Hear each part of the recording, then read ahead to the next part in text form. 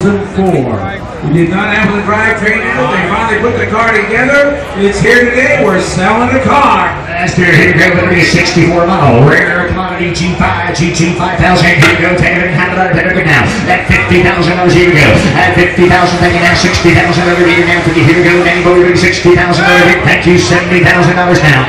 You know, this car has less than 4,000 miles on it. No mile car, $60,000 meter now, $70,000 now. I $60,000 meter now, we're gonna do $60,000 meter now, 70. I 65, thank you. Now $70,000 Danny Boy here coming now, 70,000, thank you, sir. I'm now 75.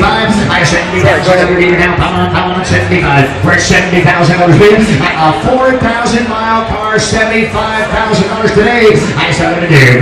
Come on, man, that's cheap. I $70,000 meter now, come on, 75. I 70,000 over there. I 70,000. Are you ready, sir? 70. Careful then. Don't be waving. That's a $75,000 hello. I got 70,000 over there now. Who gives 75? I find somebody 75 with you. I 70,000, 75, $80,000 now. Yes, sir. Stokesy, real quick here.